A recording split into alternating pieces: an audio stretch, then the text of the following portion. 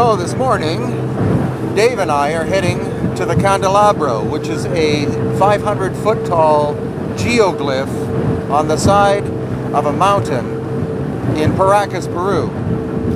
Now, what the geoglyph of the Candelabro represents is it's a giant marker. It's a navigational instrument used by the ancient Paracas people as a homing beacon. And so other theories are that it's a giant cactus or God knows what, but the most logical reason is that it is a navigational instrument because the Paracas people were maritime seafarers. They may have even gone as far as Easter Island more than 2,000 years ago.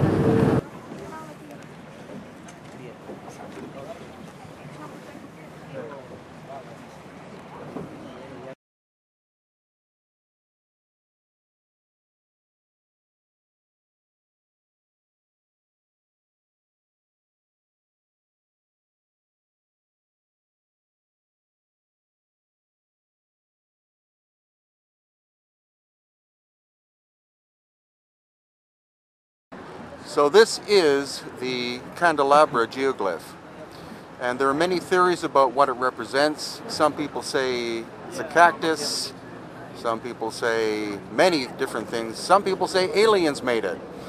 However, the logical thing about the Candelabro is that it's a navigational marker and it represents the Southern Cross star system because the Paracas people had Totora boats with sails and they sailed the Pacific. And that is the homing beacon, 500 feet tall.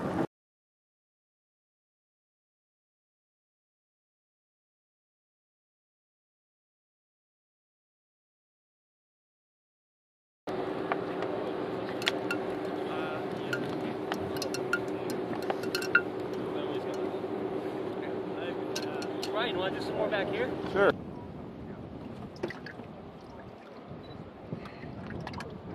Are you rolling on this camera? Don't think so.